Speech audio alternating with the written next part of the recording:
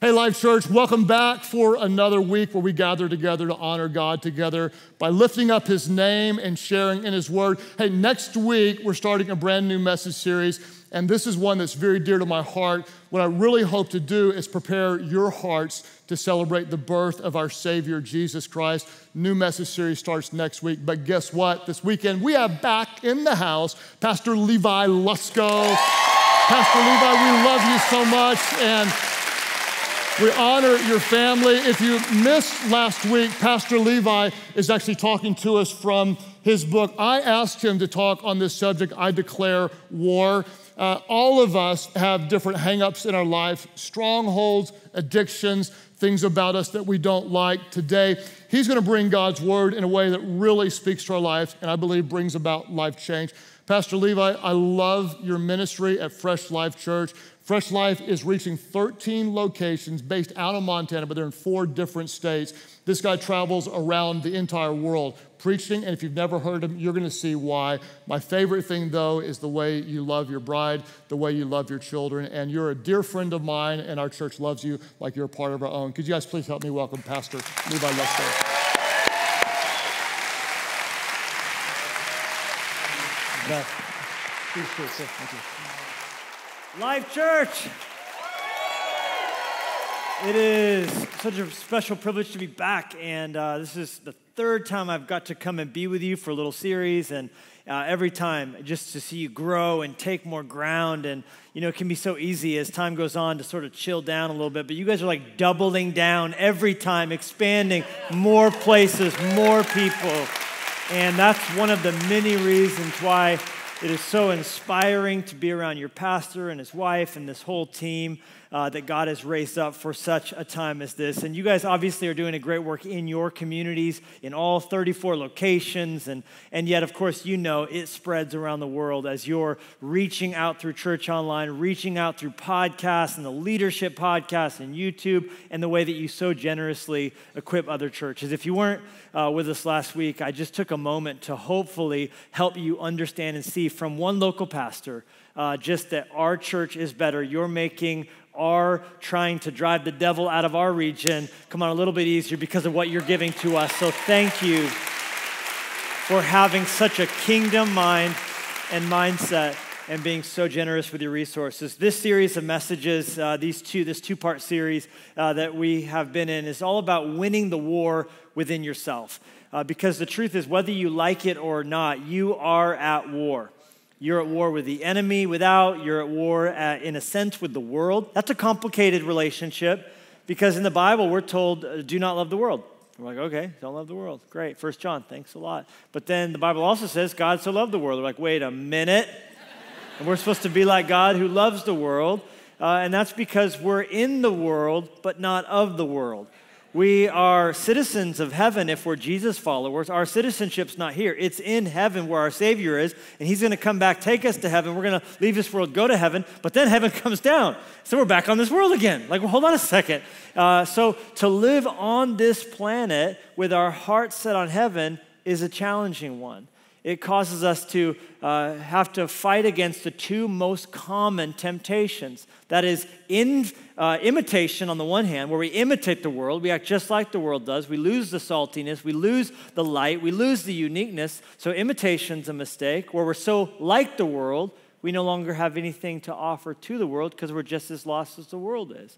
But then on the other hand, there's this separation where we separate from the world. This is how the Pharisees were. We don't want the sick world to get its cooties on us. Jesus, how can you let those sinners touch you? Why would you eat with sinful people? The problem with the holiness and the separation and the keeping ourselves pure, the kind of monastery mentality is this: we can't very well reach a world that we've abandoned. And when the church tries to live like we're already in heaven, we effectively say to the world, go to hell. And so imitation and separation are both mistakes. What are we supposed to do? We're supposed to approach it like this: infiltration. We got to infiltrate the world. We got to infiltrate our neighborhood, our workplace, our school classroom. And we have to be out there in the world, rubbing shoulders and doing life with and encouraging people to know Jesus and to shine our lights before men. So it's a complicated relationship with the world because the world does bring us tribulation and opposition and persecution, but we're to love the people of the world without loving the worldview that's hostile to the gospel. So you're in a battle, whether you like it or not, against the devil and against the world to some degree, but you're also facing the most challenging battle, and that's the battle with yourself. We talked last week about how me, myself, and I are, for all of us, truly our three biggest problems. The problem, though, is that we can become blind to our own blind spots. I was reminded of this this past summer when we were in our house, and we have a nanny who's with the kids sometimes because we travel and do that kind of stuff. And we called out to our Alexa, the little Alexa Echo thing you could talk to. We called out and we said, Alexa, turn off the Christmas tree. Alexa, turn off the Christmas tree. It was summertime, so that was weird, right? We're, of course, all getting our Christmas trees out. Now's the appropriate time to do so, by the way. If you've had your Christmas tree up for months, you're a sinner, all right? So when we were talking to our Alexa, the only weird thing about that is that there was no Christmas tree anywhere in the room. And when we said, Alexa, turn the Christmas tree on, one of the lamps in the corner turned on. And here's what happened. Last holiday, we plugged the Christmas tree into this Alexa plug that is powered by the internet. I don't know, it's getting confusing, you guys. And while we're on the subject, do any of you ever feel like you're cheating on Siri when you talk to Alexa? You ever mix it up and say Siri and it's Alexa and like, oh no, it's like she's almost like, I smell her on you. You've been with her again. You're like, no, you're the only invisible person for me, Siri. So anyhow, it's too much really. But we had plugged the Christmas tree into this little plug you can get, and so Alexa could control it. But then when the Christmas tree went away for the remainder of the year, someone plugged a lamp into it, but we didn't go into the settings and change the name. It was just, and so for months and months, for all of our kids, my wife, myself, we'd say, Alexa, turn on the Christmas tree. The lamp turns on. Alexa, turn off the Christmas tree. The lamp goes off. And this particular girl who was stepping in to be a nanny in our house, she had never been in the home, and we're showing her around, and someone just goes, Alexa, turn on the Christmas tree. And she's like, what kind of a weird family would have a Christmas tree? And there was none. We looked everywhere, but no one looked up but her because we were all used to it. And she's like, why is that lamp on all of a sudden? That's my only real question. And you see, the truth is we didn't flinch because this dysfunctional behavior had gone on for so long, we were completely oblivious to it. Listen to me, it's impossible to see dysfunction that you've tolerated so long that it's become normal to you. And the Bible says that for freedom, Christ has set us free. But I wonder if there's not in your life an area where you've tolerated bondage, where you've tolerated a stronghold, a pattern of thinking or responding or spending or consuming, where you don't even notice it anymore. And in this climate that we're living in, with all of us having our phones on us all the time, it's perhaps like that anecdotal frog in the kettle, something where you're not even noticing how much of your freedom you're giving away. They say that we now touch our phones on average 2,660 times per day. 2,660 swipes per day. Y'all, there's only 1,440 minutes per day. That is to say, we touch our phones more times than there are minutes in the day. And what's happening as we reprogram ourselves? I came across a study a while back of rats they had in a cage, and the rats were given access to a little button that they could push. And if they pushed the button, they would receive a pellet. And the rats were really excited in this experiment for a little while, but then they wore off. And they thought, every time I push that button, I'm going to get a pellet, so I don't really care about it too much anymore. So they changed it up a little bit, and they made it to where only sometimes when the rats pushed the button, they got a pellet. Now the rats sat there compulsively pushing the button because they didn't know if they were going to get a pellet or not, and to the detriment of their health, they would sit there pushing that button, which is why it's been proven social media clusters likes. You don't always get a like or a comment or a tag when you open up Instagram. You don't always get that you were tagged in a photo when you open up Facebook. If you got it every single time without fail, you would lose interest in it. It's because they withhold it and then they give it, and they withhold it and then they give it. So it lights up the same parts of your brain that a gambler in a Las Vegas nightclub would be getting because they don't know if I'm going to get it or not. Am I going to get it or not? I'm telling you something. We have to realize we're being used to some extent. You're not the customer of Instagram. You're the product. The businesses who pay for advertisements to show up are the customers. The app is free. You've never given $1 to Facebook. Your attention, your eyeballs, your life is being sold. We have to realize to some extent we're being taken advantage of.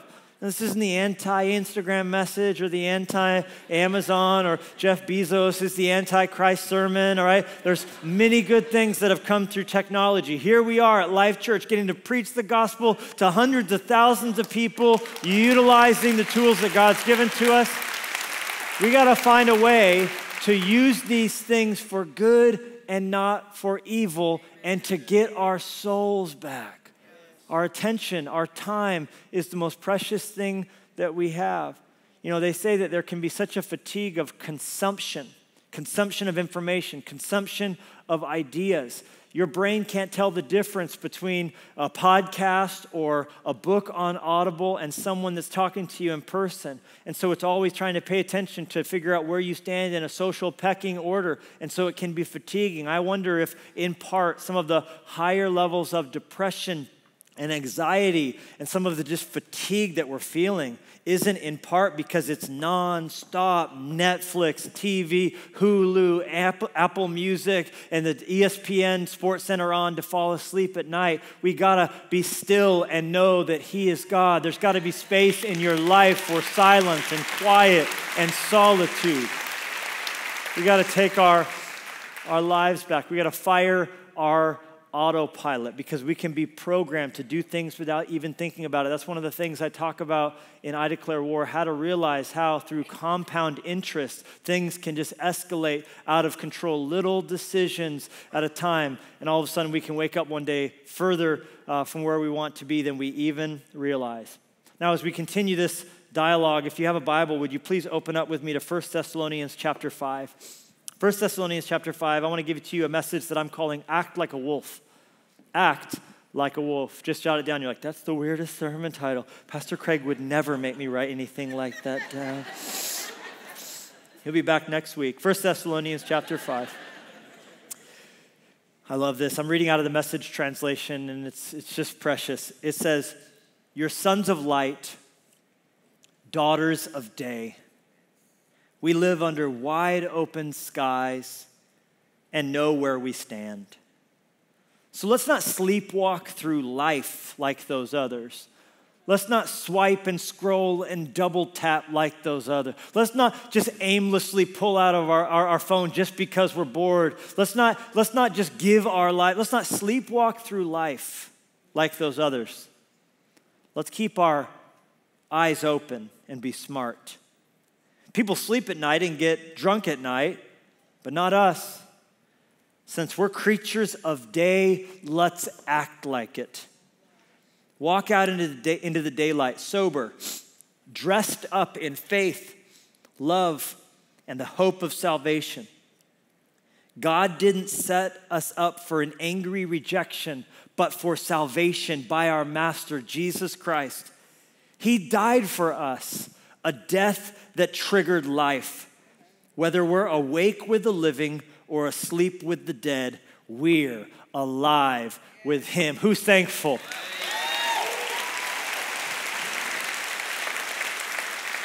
I want to give to you a sermon in a sentence. The whole message just boiled down to one statement. So if you fall asleep or you leave early, you'll get the gist of what I want to talk to you about. I want to talk to you about how your daily activity should come from your new identity.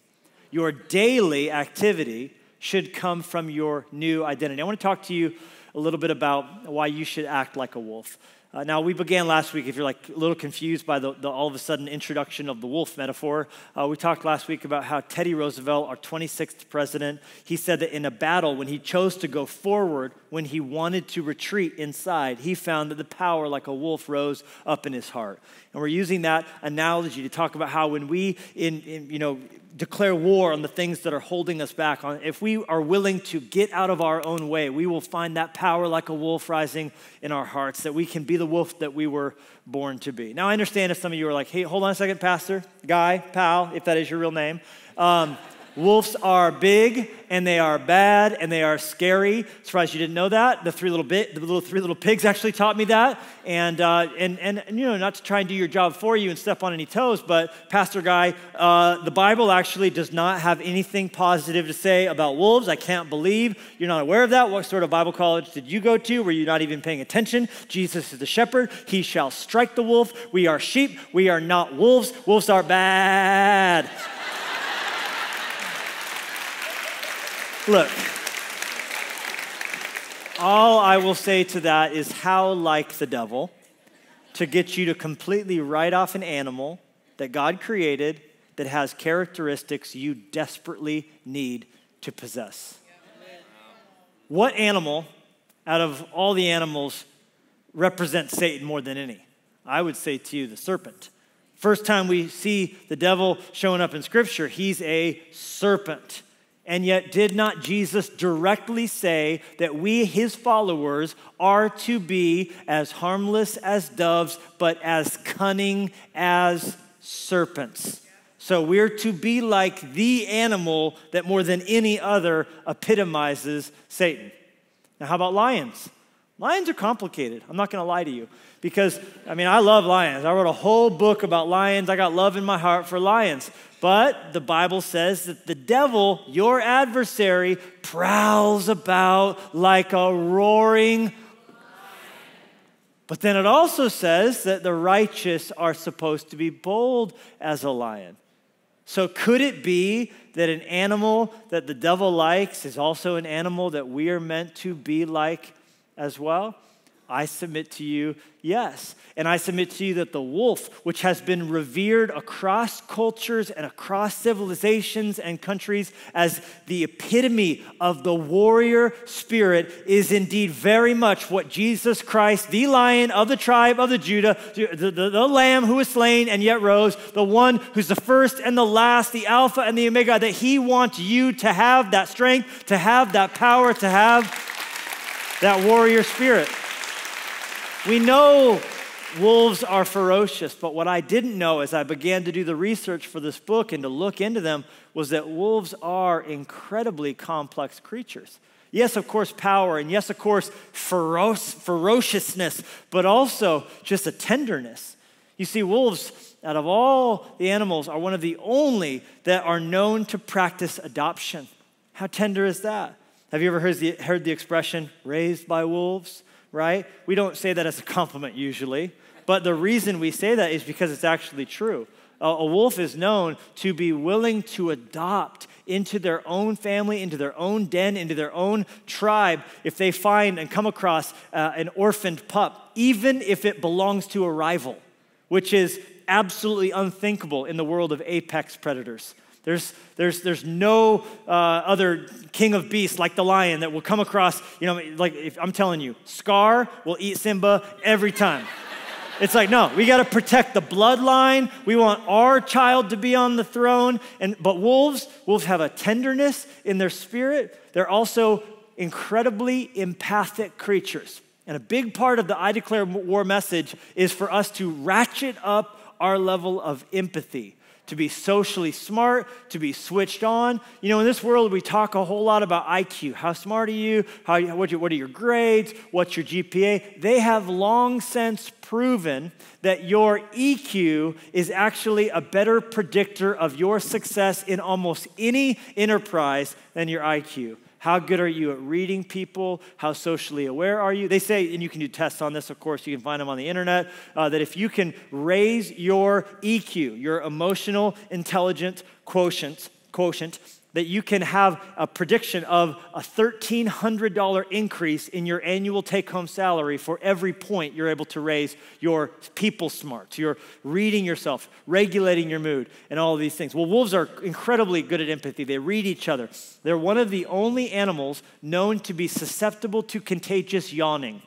Now, a preacher bringing up yawning, this is dangerous territory, right? We're already risky when it comes to falling asleep in church. Someone told me recently, I love your sermons. I fall asleep every night listening to them. And I was like, it's just what I wanted to hear. Thanks for that. Right? But even just saying the word yawn, they say it's so intense that for human beings, the word yawn, there it happened.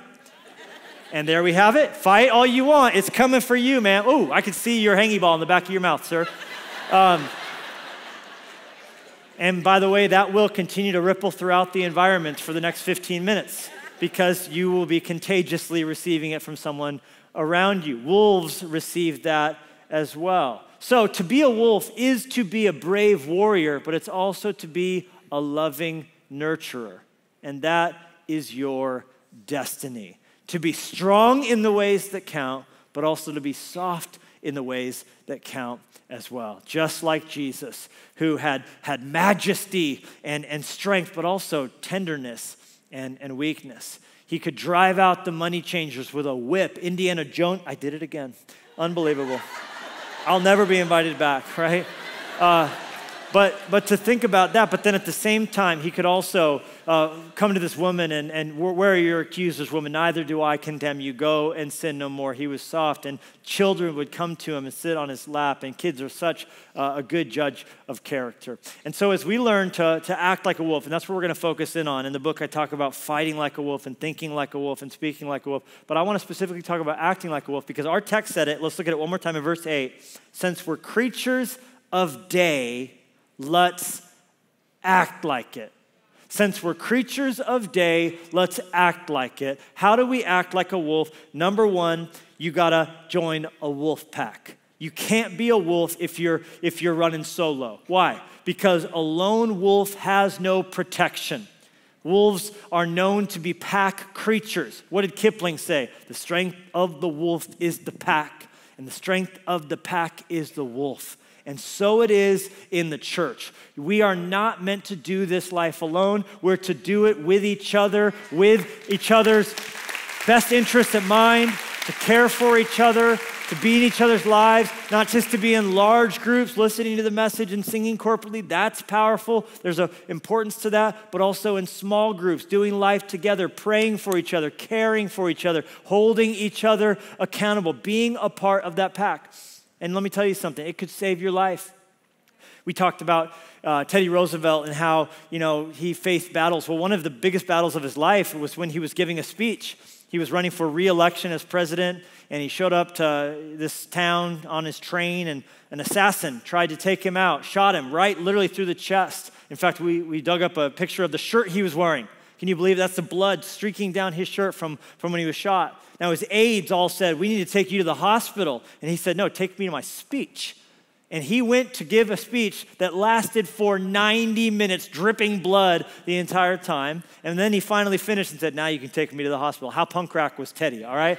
So don't mess with the bull moose, y'all. Homie speaked softly but carried a big stick, right? So anyhow, when they finally peeled off his jacket, they found that the notes for his speech, he had many pages to a manuscript doubled over and put into the pocket. The bullet was slowed down by the pages, and that's why it didn't kill him that day. The message is how you speak can save your life. When you're willing to tell other people in your life you need prayer and you need help and you need care, you're dealing with depression or you're dealing with suicidal thoughts or you just need, we need each other. We need the wolf pack.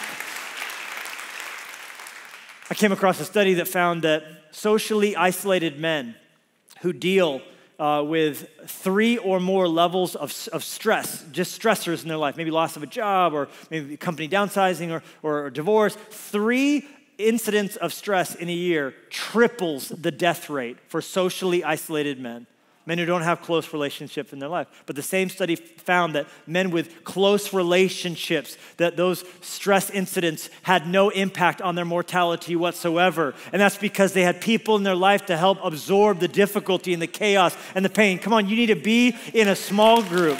You need to do so today. Get people in your life. You got to get yourself a wolf pack.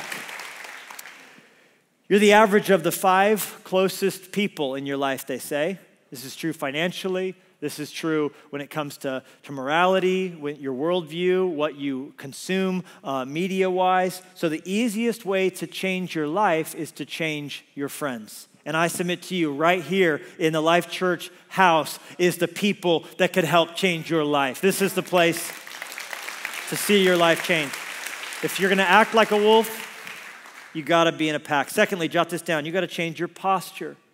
When you look at a wolf, there's lots of different things that they use non-verbally to communicate to each other. Their lips being curled, their teeth being bared, whether their tail is wagging or straight, their ears up or down, whether a wolf is tense or relaxed. There's lots of things that they can use to communicate the power and the strength. They actually say, those who watch, I read a 600-page book or something, people who lived with wolves for like 6 years, and they said, literally through a scope, you can watch a wolf as a puppy, and you could tell what position in the pack they would have as an adult, just by how they carried themselves, their bearing, their body language, the strength that radiated from them. Because, in a wolf pack, there's, of course, the alpha. We would say alpha male, but did you know there's alpha females in every pack as well? And y'all, ladies, you got to hear me. God has such a plan for you as you rise up in strength to lead and to do all that God's called you to do. Praise God for some alpha females up in here. So, but there's not just alpha wolves, there's also beta wolves, lieutenants they call them, who are there to execute the vision of the alpha wolf. It's incredible to think about those who can passionately pursue a vision that's not theirs, who are here to say, hey, tell me what to do. Let's go with all our might, they enforce the alpha's vision. It's incredible. But there's also omega wolves. And the omega wolf is the weakest wolf. It's the scrawniest wolf. They'll see that wolf eating last, but they play an important part too because they function kind of like court jesters, and they keep the morale up, and they're kind of like, and it's like, hey, Larry, oh, Larry, right? Oh, Larry, right? Every church has a Larry, right? Every small group's got the Larry. It's like, oh, the omega wolf. But they keep everything up, and they're always cracking jokes, and it's incredible to think that the posture has everything to do with their standing within the community. Let me encourage you to think about the posture. I found, and I talk about it pretty openly in the book, that as a preacher, as someone who gets up to speak, a lot of times when I'm feeling nerves, when I'm feeling spiritual warfare, a lot of time what I want to do is kind of, hunch over. I'm sitting there prepping, and I kind of have my hands on my neck, kind of what we all do when we're nervous. And what I don't want to do is to stand up ramrod straight like the Holy Spirit has filled my soul with a message. Sometimes what I don't want to do is raise my hands up and praise God. But I'm telling you, those are the very things that give you strength. It's that posture, it's that strength. Show me the psalm where David says, God, I worship you hunched over with my hands in my pockets. I show up during the third song. I'm telling you, it's always about raise your hands up and a shout of triumph and clap your hands, oh, you people. Y'all, you can't be rolling up into church during the third worship song, treating worship like it's the previews before the movie. I'm telling you, worship is the main event. Y'all got to be up in here early. You need that strength. You need the posture, the strength that comes. And the less I feel capable of it, the more I know I need it. And a lot of times by choosing to stand, believing, like the book of Joel says, let the weak say I am strong. And to believe that, right? Our daily activity should come from our new identity. We got to act like a wolf even when we don't feel like a wolf. I found one of the most effective things for me is a deep breath. And they say many of us live in a state of perpetual shallow breathing. And our shallow breathing causes our hearts to race. Problem is, when our hearts get to 120 beats per minute, our minds grow fuzzy. And when our heart rates get to 150 beats a minute, we're not able to make good decisions at all. Which, by the way, when you get into an altercation and you're getting flustered, you breathe shallow, and your heart's racing, that's why after the conversation's over, you'll think of the perfect thing you should have said. Jerk store. Oh, right. I should. Why? Because your heart was racing, so your mind was prioritizing blood to your quads so you could run, or to your fists so you could fight, to your pupils so you could see the danger that's coming, right? And and it's shutting down decision making. It's shutting down emotional intelligence. And afterwards, when you're breathing again, blood's going back to the part of the brain that's able to make good decisions. And now all of a sudden you think of what you should have said, and you realize what you should have done or what you shouldn't have thrown. Or that you shouldn't have punched through the drywall, right? What good did that do, right? Do we feel better now, everybody, right? Tantrum over. And so a lot of times what I've found is in the moments when I get the most flustered, one of the best things I can do is stop and go, and just calm myself down and take some deep breaths, and with that, believe for the Holy Spirit to fill me and to give me the strength and to think about my posture and to stand upright and to enter into all that God has for me. Is this helping anybody at all? Just some practical things. And you're like, wait. We came to church to hear you tell us we need to have good posture and breathe good. Hey, listen to me. The problem for most of us is not that we don't know what to do. It's that we don't do what we know. And it's the simple things. We're asking for a revival and a breakthrough, and God's like, you're dehydrated. You know what I'm saying? Like, right? I mean, I need to be delivered. No, you need to stop drinking so much sweet tea, honey. All right, so I have headaches, and I'm probably a demon. Maybe not. All right, the third P is pregame. What's your pregame like? I read this book called American Wolf, and it talked all about how wolves, before they hunt, they'll do a rally, and they'll jump on each other. It's like a pile of furry bodies. And then they go out and hunt. They know a pregame is important. They got to get themselves psyched up. How do you get yourself psyched up for the day? We talk about a quiet time, but I really think it's important to think about, what does your pregame look like? We focus on the day. What about your pregame? What about the game before the game? How do you get yourself psyched up to obey God, to love people well, to serve Jesus? Focus on your pregame. Figure out what it takes for you to be your best. How do you suit up so that you can be at your best when you show up? Spend some time with Jesus. Get into your YouVersion app. Listen to some of the Life.Church worship. Let your soul be nourished before you go out to your day. Fourth and finally, props. Write it down, props. You're like in a movie, like the props? Yeah, actually, what does verse 8 say? We need to go out dressed up in faith, love, and the hope of salvation. You got to make sure your wardrobe's on. If we're creatures of the day, let's act like it. Actors need props. Props do two things. They suit you up in the way you're supposed to be, but they also can prop you up. They can actually give you strength and support. I brought some of my favorite props today. Well, one of them is noise-canceling headphones. They say that if students go to school and take tests under the flight path of an airplane, they get worse grades than if the same student is in a school without the flight over it. We need silence and solitude in our daily lives. Maybe one of your props could be that you have some earplugs or some headphones just to block out some of the craziness of your life. Another prop could be a journal. I brought my journal where I pour out my heart before God, where I can write down things that I'm thankful for. Studies have shown that if people write down even just 5 things they're thankful for as infrequently as 1 time per week, their perceived sense of happiness will increase by as much as 25%. The prop of a journal. My wife has a prop. If Jenny was here, she would tell you about her bracelet. When she's feeling like she's not being the wife she wants to be, she had read about in this book called What It's Like to Be Married to Me that she could change a bracelet from one hand to the other. And so when she's not being the wife she wants to be, she'll take her bracelet off and put it on the other wrist. I made the mistake one time when she was not being her best to reach for her bracelet, and she said, "You change your own dang bracelet." Come on, shove your neighbor, tell him, change your own dang bracelet. My other prop, and this is the last one I want to show you, are these glasses. These glasses are incredibly valuable to me because they are non-prescription, but when I was having a challenging season, I needed them to become the version of me that I was born to be. And on days when I was struggling with it, I would put them on, and with it, I was putting on faith. I was dressing myself in hope. I was only allowed to be a son of the day and a son of the light while I was wearing these glasses.